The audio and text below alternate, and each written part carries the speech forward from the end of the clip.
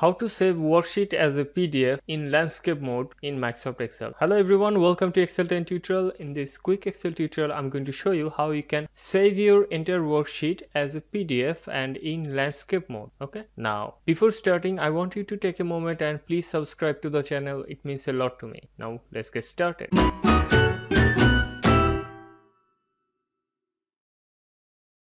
So in this workbook, I'm going to convert sheet 1 to PDF and I'm going to do that in landscape mode. Okay. Now I'm going to select page layout option and under the orientation, I'm going to select landscape. And if I click on the page setup and I'm going to select the margin and I'm going to center it. Okay. And if I click here print preview, this is the PDF I'm going to get. Okay. There is a lot of option I have showed how you can convert Excel to PDF, and one of them was to print it here, and if you click on print, it will be in PDF because the default printer is set up as Adobe PDF. But I'm not going to use that. I'm going to click here save as, and I'm going to select the location and then I'm going to select PDF, and on the option I'm going to select here you have active sheet. Okay. Now if I click OK and click OK again and click save, our PDF is ready and it has only converted that active worksheet and the page is in landscape mode, and we have also centered our data in our PDF. This is what I wanted to show you. Thank you. Thanks for watching. See you in the next tutorial. Please share this video with your friends and don't forget to subscribe. Thank you. Thanks for watching.